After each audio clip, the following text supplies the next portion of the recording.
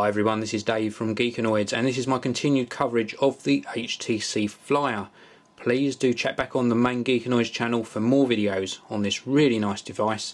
This is the new 7-inch touch screen tablet device from HTC, and in this video I'm going to be showing you email, and in particular the Gmail application. Now this has got my Gmail account assigned to it, so it keeps things synchronized.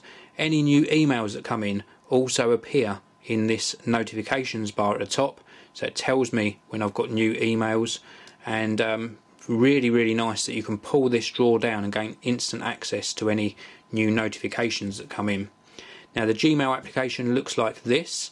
I can go into one of the messages, for example this top one here, and when I'm in there it shows me the content of the email.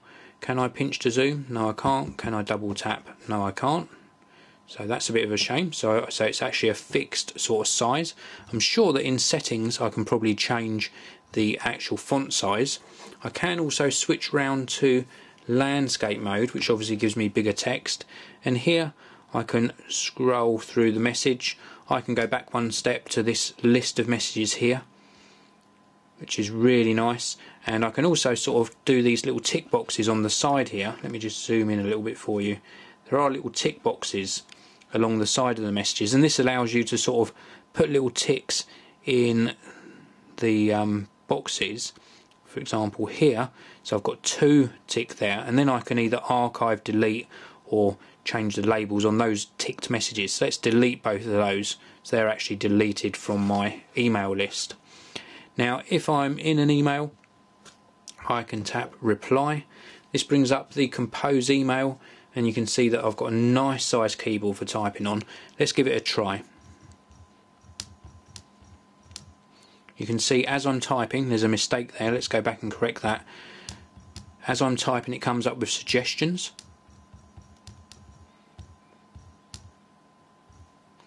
So I've spelt this completely wrong. It hasn't come up with Flyer, so I'm going to have to go back and correct that. But if I want to accept a suggestion that's highlighted, I can just tap space. Let's try typing a longer word, so essentially, and see if it picks up on it. So there we go, we can see essentially, so I could tap on that word straight away. Let's wait until I've done the 2 L's. It still hasn't picked up on it, so I can just tap on the word. Let's try touch. So there's touch, so I can tap on that. There's screen come up already, so you get the idea. You can select the word as you go. To access the extra symbols above the keys you just tap and hold, and it changes to a number 2 and a number 3 and a number 4 for example, or the ampersand, and again you let go, and when you've got what you want you tap the space bar. Now it does work in portrait as well. Let's switch round to this portrait size keyboard. Now you could hold this in the hand and try some thumb typing. So let's try thumb typing.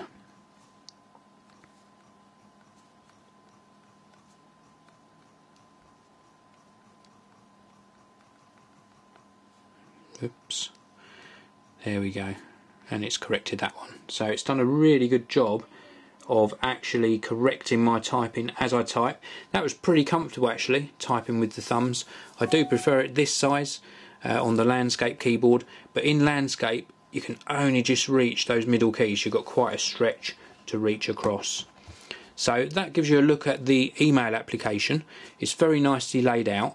Let me just go back a couple of steps and discard this message back to my email list. Now one thing I would have liked to have seen implemented is the 2-panel design, where I've got a list of emails here and the body of the email on the right, but they didn't do that. But still, even as it stands, it's really nice. I do like it a lot. Maybe with an update, if it comes up to a newer version of Google Android, they may well implement the 2 sort of panel widescreen design for the emails. But as it stands, really nice experience. Really liking the HTC Flyer, and I just urge you to stay tuned to the Geekanoids channel. Please do subscribe, because I'm going to be bringing you a lot more videos on this device over the coming days. Thanks very much for watching, and I'll see you all in the next video.